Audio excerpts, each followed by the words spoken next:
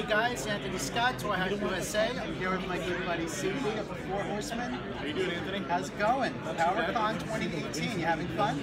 Having a great time. That's good. You know, yesterday's panel was so interesting. I thought that all the feedback that Scott gave, you guys gave, behind the scenes stuff. Check it out. There's coverage on the site right now. Origins and Masters of the Universe. What do you think? How did that go? It was really good. It was one of my favorite panels we've done in a long time because, I mean, we've been doing Masters of the Universe based lines for years and years, but my favorite by far is Masters of the Universe Classics.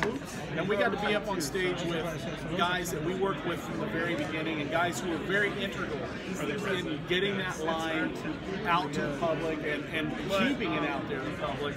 Dave Voss was on the panel with us, Scott Knightlick, Bill Binnicky. I mean, three of our favorite people that we've ever worked with.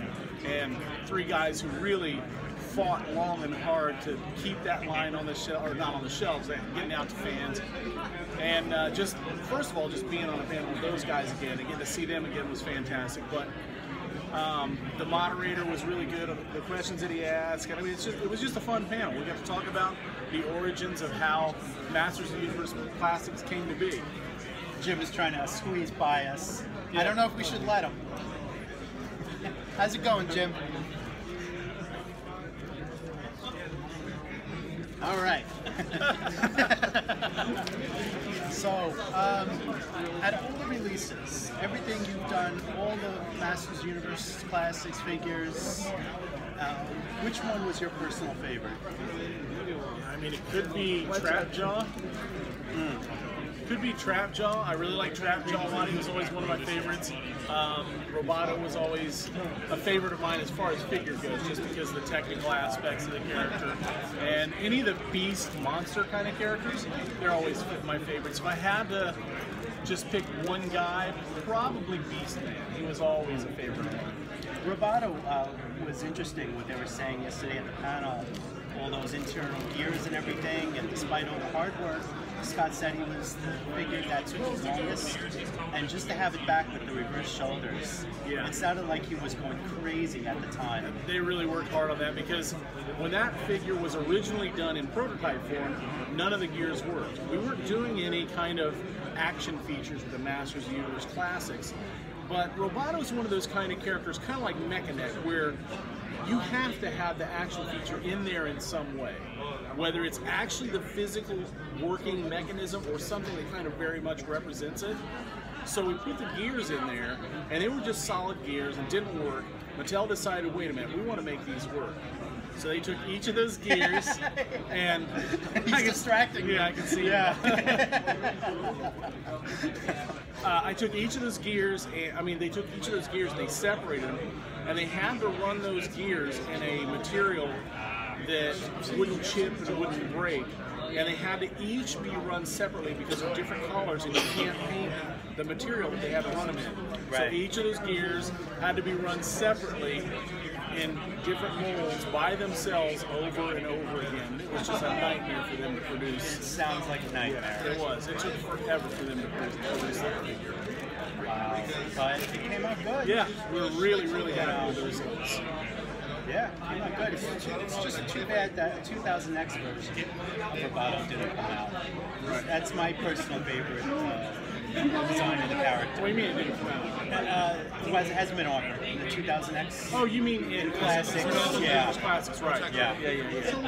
Yeah, he was a little bit different body shapes and stuff, but there's no reason we couldn't create a few new body shapes and make the 2000X. I'm hoping that Super 7 brings in the 2000X style into Classics. That's one thing they haven't done. They did Quake New Adventures, but that was it as far as that. So, Montana, Filmation style. Let me just show you guys. The reason he's asking about Montana is because he's a Montana fan. Yeah, I bought these animation stills this morning. It's probably like one of a kind, something like that. Yeah. You know, there's probably not too many copies of these, but I bought two of them, $40 each. That's a good price for those. It is. You can't say no to this stuff. No, you can't. But Montana, we did a a Mantanna in that Filmation style for Super 7's line. So, what did you think of that? I think I want it now. I don't want to wait. We did okay with it? I think you, as usual, knocked that apart. Good. That's And, just like the other one, the eyes come out. Yep, well, That's how that works. if the eyes don't like pop out physically. Okay. Again, it's not going to have the action feature that what it'll have. It'll come. I don't recall if it comes with extra eye stocks where you pop the eyes out and pop the new stocks in, or it comes with an extra head where the eye stalks popped out. But yes, you'll be able to create the version of the eyes just in the head or the eyes popping out of the head, either one. That's great. You know, and that's the way to do it when you're not doing action features anymore. That's like I said, it's like Mechanic and Roboto. That's one of the characters. If you really, even though you might not include the physically changing action feature, it has to have some element that makes that action feature appear to be there. It just needs to be there. That's great. What else? The retro style figures. They just introduced the new wave coverage on the site, guys. So I have USA.com go there now. Yep. And how is those turning out, do you think? They're going really well. I'm not sure what the sales are on them yet, but the fan response has been really positive on them. It sounds like they're doing good. It sounds like the first wave. Yeah, sold through it pretty sounds well. like they sold pretty well. I hope they continue to sell well because people have been asking for those for a while, and there are characters that have not been produced, and I don't know how many years they're being done in that. 30 years. Yeah, Some of them. yeah. Eldor and who was the other one? Hero. We did them in classics, but done in this very, very accurate to the original prototype style. Hasn't been done before, and I think fans they've responded positively to it. Hopefully, we'll be able to do a lot more of this. I didn't check this before, and I should have, but I don't think those two were offered in the U.S. in the business one. They were offered, I think, in the UK, if I have that right. They were never released. Never released. No, Okay. they were never released. There were prototypes showing of them, and they were solicited, but I don't think they actually produced them and got them out on the shelves. I got to double check. Okay. Yeah, I should have double checked that. That's all right. It's hard to memorize everything. Yeah. It's so much. Mythic Legions. Yes, sir. Now, how's that working for you guys? You guys showed off a new horse. Yes, we did. I'll shoot the video a little later. So what we're doing is we've been saying for a long time that we're eventually going to release rides, steeds, creatures for Mythic Legions characters to ride upon. And the first reveal we've done is one of the horses of the main bad guys of Mythic Legions are the Four Horsemen of the Apocalypse. Not a lot of people know that, but that's what it's going to be. They're like the main bad guys. And the first one that will be released, or the first one we've revealed, is War, or a guy named Arathir. He represents War, and that's his horse. And we're going to be, when we release those, we're going to release the other three horses of the Apocalypse, and their horses as well. We're also going to release a few other riders with horses, and we're going to release what we're going to call Legion Builder horses. They're going to be very basic horses with basic paint applications, lower price point than the more deluxe horses. And we haven't got the price points worked out on them quite yet. We have the tooling for the figures sent over to the factory, so the factory's pricing them out. Right. So once we get those prices back, obviously we'll let people know what those are going to roughly run. And I think we're going to do a pre-order. We're not sure yet if it's going to be a Kickstarter or not. It might just be a pre-order in late winter, early spring 2019. Okay. So that's very exciting. And there's a lot of detail. I'm looking at the saddle as you're talking about it. There's a lot of detail in that saddle, and it holds accessories. Yesterday it had the shields on it and the sword through it. That's a remarkable amount of detail. It had the shield on it earlier today too. It's actually laying beside the horse there, but somebody came up and thought they were going to pick it up, and before I could stop them, they snapped the little holder off from the shield. It's just a prototype. It's not production. But I glued it back on. It's probably hard enough that before you take pictures, I'll get the shield put back in place. Okay, sounds good. Yeah, let's see. I took a few figures. These are final production, and I'll show more figures are in front of the camera. That's This Gonks. guy, Gonks, yeah. You know, I can never memorize the name of these guys. Me either. They're hard to remember. Because they are, and they're hard to spell. We're over 100 characters into Mythic Legions now, so yeah, some of the names are getting a little tough to remember. But yeah, this is Gonks. He's a berserker goblin. He's one of the beefier, bulkier goblins, and he's the guy that when you're going into battle, you have a few of these guys on the front line to break the ranks of the other guys before your fast little bladed goblins go in and slice people to pieces.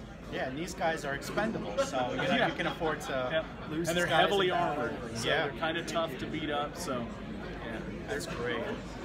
Yeah, you need to get your sword right into his eye or something like that. Does this mask come off? No, it's all sculpted on. Yeah, okay. it's all one piece. It's all. It's actually a couple pieces, but there's no face under there. Oh, okay. Oh, that would have been nice.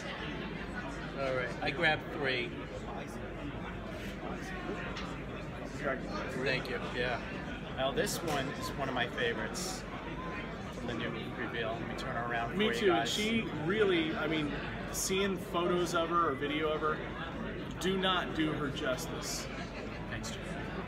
He's gonna get better photos of her later. Yeah. But look at that. Remarkable detail. Thank you. Just spectacular sculpting there.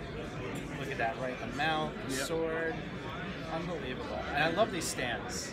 Oh yeah, You know, yeah. The these- stands we sell on the site for, I think it's $5 a piece, and they work really well for Mythic Legions and other toy lines. Yeah, absolutely. You know, I should get some of these stands. You know, especially on Masters, the earlier figures with the feet. Yeah. You know, they're full over and everything. Yeah, they fit really well with Masters. Yeah. Too. These are great. I love the fact you guys are using soft goods now. Yeah, we use soft goods for the capes, and there are a couple characters that have like little skirt type things. So we're using some fur here and there. On the trolls, we have fur and like some burlap kind of loincloth things going on.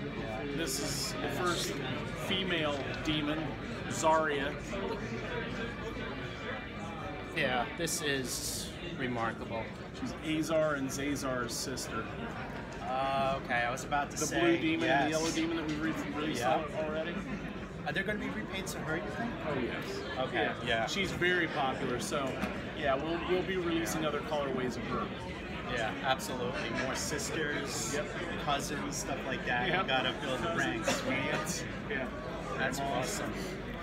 So let me ask you about those He-Man statues over there. Tila What those and are 2-ups. 2-ups. Okay. We did the He-Man and the Masters of the Universe line for Mattel back in the early 2000s, and we did everything then at 2-up scale, which is twice the size they're going to be in the finished figure. And these have been hanging out around the prototypes. He's taking a sword and he's like going like that and looking at me. Yeah. I'm going to use you as a human shield, okay? If you want me, you got to go through him. But they were those are the 2-up prototypes for those figures, and they've been sitting on our shelves for years. We cart them out every once in a while, especially on the East Coast when we have a convention or show to go to. Sometimes we'll pull some of those out, but we figured, you know, we're coming out here to PowerCon, and a lot of fans, especially here on the West Coast, have never seen those before. So we pulled them out and brought them here. Yeah, I don't think I've ever seen those in person before. Yeah, they don't get out very often. They're kind of getting old, a little frail, a little bit brittle. So yeah. We have to use a lot of glue to keep them together these days. Well, that's good. How did you get them? Did you ship them here? Yeah, we shipped them here. Yeah. Jim said they walked here by themselves. Yeah, well, they could have. I mean, they look so lifelike. Like little, 2 little Chuckies running across the expressway, right? Yeah.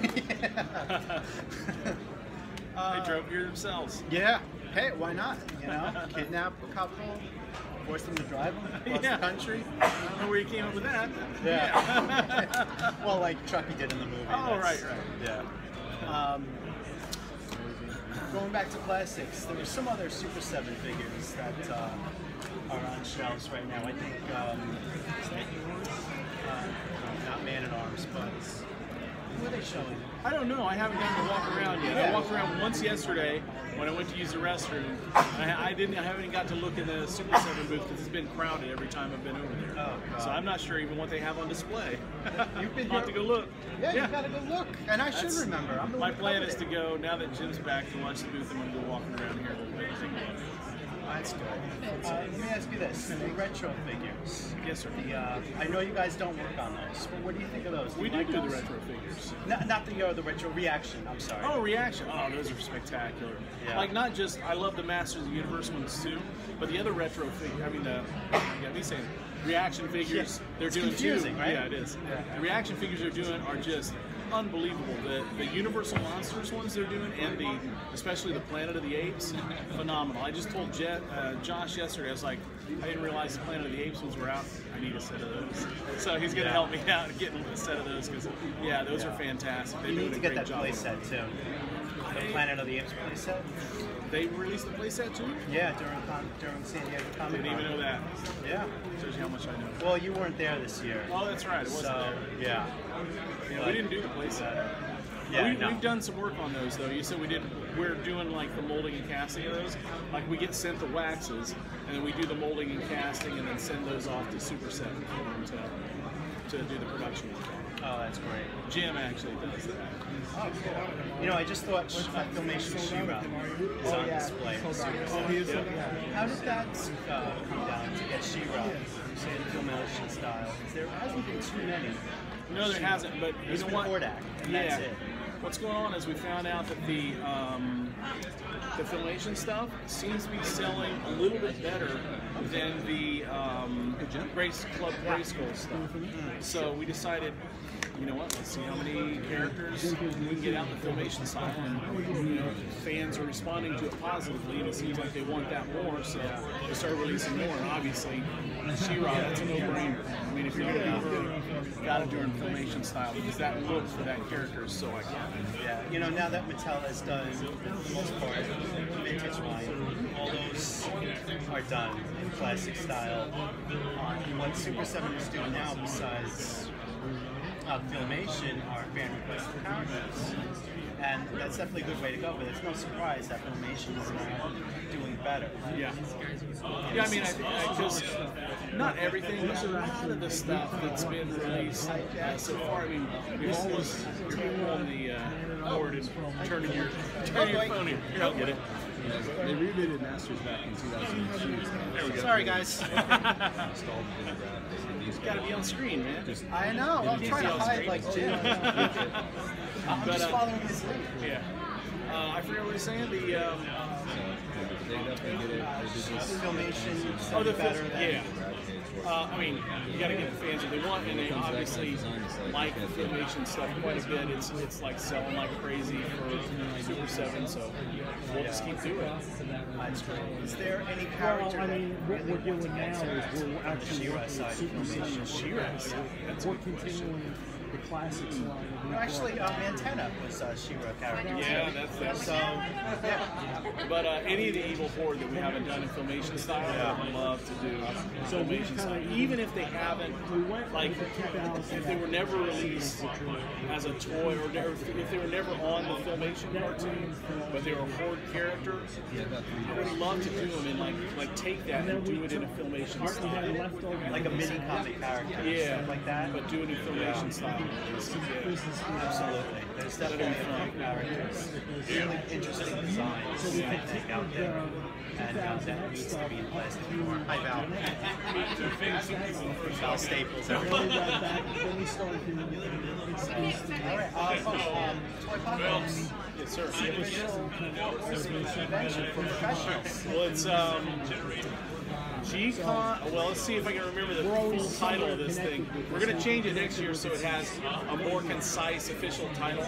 But this past one we just did was called G-Con 28. No, G-Con NJ 2018 Apocalypticon. That's what it was. where So next year, it's called G-Con because it's in honor of our friend George Gaspar.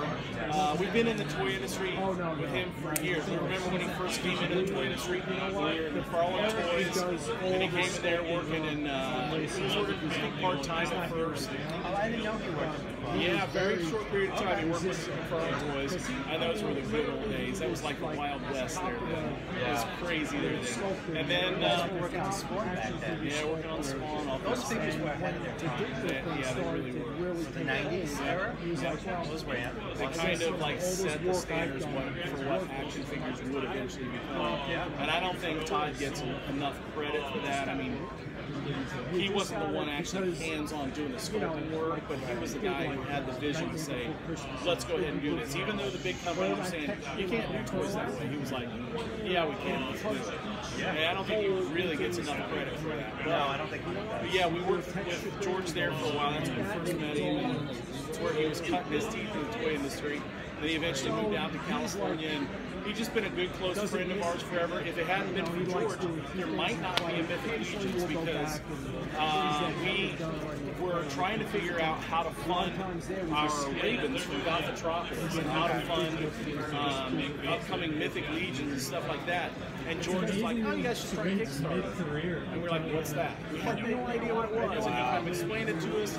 And he'd done a couple of Kickstarters for their OMGs and for some other little things they had done and done really well with them. And he kind of explained it to us and kind of helped guide us through it. And then another friend, Phil Reed, kind of mentored us through it. And that's how we got started using Kickstarter to produce our lines. Like I said, if it hadn't been for George kind of saying, go this way and try this, we might never have gotten to where we're at today. So, G-Con is a little online convention we are doing, like kind of in honor of George. We decided not to go to Comic-Con this year for a lot of various They were missed dearly.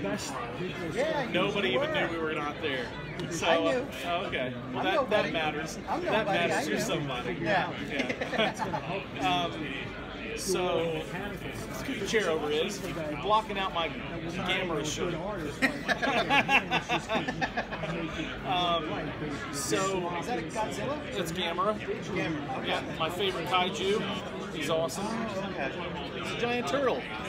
With a big underbite, and he shoots flames out of his mouth. Sorry, I interrupted. That's okay. It's all right. So, you know, in honor of George, we decided to do this online convention instead of Comic-Con. We're doing giveaways, and we're doing, you know, previews of some of our new upcoming stuff, and we're having people come in from not just the toy industry, but geek culture in general. Come in and like do interviews and talk and hang out and just generally have a fun day just hanging out, and we put it all on video. We have fans kind of interacting with us a little bit. We invited you to come, but you blew us off for some other convention. Well, let me explain that. Now I got to defend myself. I deeply apologize for not being there. Yeah. I would have had to leave 48 hours after returning from San Diego. Being there about 7 days. You're young, you can do that. I know. No. Yeah, and I had no one to watch my dog. Oh, okay, well, So that's an I excuse. said that in my email. You could have brought your dog. So he's 12. He doesn't do good on car rides. He wouldn't have traveled.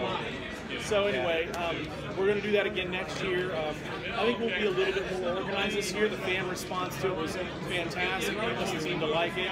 We had our first TBF Live. That was Top of the Bell Friday Live. And the reviews for that were mixed. Some people thought it was hilarious because we just kind of forgot the cameras were there and just did our thing like we normally do on Fridays and had Taco Bell and kind of bull crapped with each other. And then some people didn't like it because they got to listen to us eat. But we're going to do it again next year, and I think it's going to be a little bit bigger and better. We're going to have a lot more guests. We're going to have things a little bit more streamlined. We kind of know what worked and what didn't work this year, so I think next year it'll be a lot better. Yeah, next year I'm going to really All right. It's just too soon after Comic-Con. All right. To drop 6 hours. I apologize. We'll try to make the date little different this time. Okay. It was a little hot in the studio too, so may make it earlier or later in the year too, to make sure it's cool in the studio. Okay, that sounds good. So, yeah, I was not blowing you up. It's not a problem. I would be afraid to face you the day I blew you up. I would be running through my life. I'm a big teddy bear. What am I saying? You would get Jim after me. Yeah. You're a teddy bear. Bring a knife after me. So, all right, guys. Scott's where USA, and we'll focus again. Yeah, you're off camera. Yeah, I think I pulled the cord. Sorry about This is my favorite interview ever. Oh, thank you. It's such a I don't. mess. Yeah. I love it. Thank you. Hear that? Favorite interview. You heard that right here. Cornboy of the Four Horsemen. Thank you so much. Thank you, Anthony. Safe travels home. Thank I'll you, see you too. soon. All right, take Thank care. you. Bye, guys. Bye. That was me. Hey guys, Anthony Scott, Toy Hawk USA. We're going to do a quick look at Four Horsemen Mythic Legions display. And in the video, this is what Jim tried to slit his throat with as a joke. This video. This blade is pretty sharp. This belongs to the ice tray. It's hard plastic, but it looks like copper. These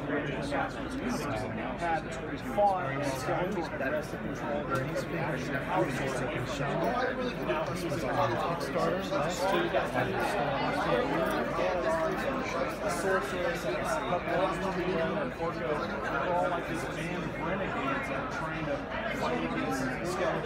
It's one of the new figures, and so is the ice tray.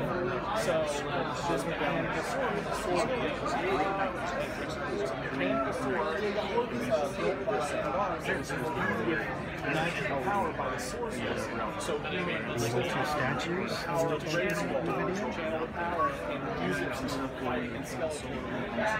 You know, there would be a time, hopefully, that He-Man would get the power to back.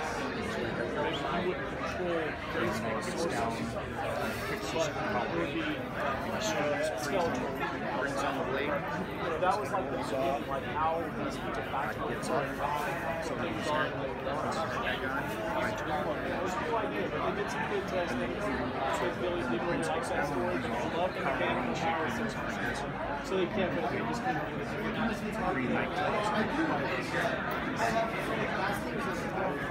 this is the new horse we were talking about. It's a bad, and that's his rider. It's the flame on top of his head. And the horse also has flames. Now he's king. He's fighting. Those wings, I think they go to a different figure. Those legs down there. Well, I mean, our love of Masters of the Universe itself, when we found out in 2008, it's my turn. It was terrible. It was just, there were certain aspects of it that weren't and it just kind of came to sand. And like you said, we felt it was easy to tell.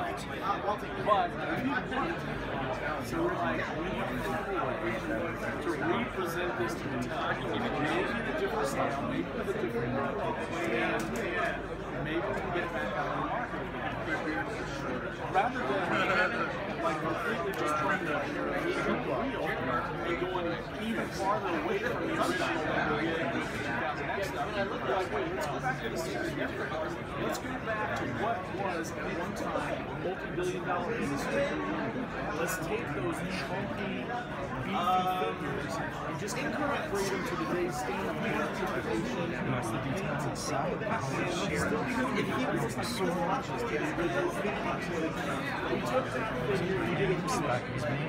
It's a prototype. We took that to St. Anne's. Thanks for watching, guys.